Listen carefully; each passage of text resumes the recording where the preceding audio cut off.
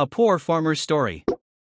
Once, in a village, a rich man buried his gold in a field to keep it safe from thieves. Years passed by. The rich man died. One day, a poor farmer who owned the field was plowing it. While plowing, his plow hit something hard. At first, the farmer thought it to be a stone. But he was amazed to see a lump of gold there. He decided to carry the gold home at night lest somebody should see him during the day. At night, the farmer tried to lift the gold, but it was too heavy.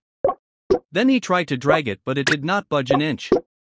Then he sat down to think as to how to move the gold. He decided to break it into 4 parts. Then he could carry home one piece at a time. He did exactly that and carried the gold home easily. He lived a wealthy man.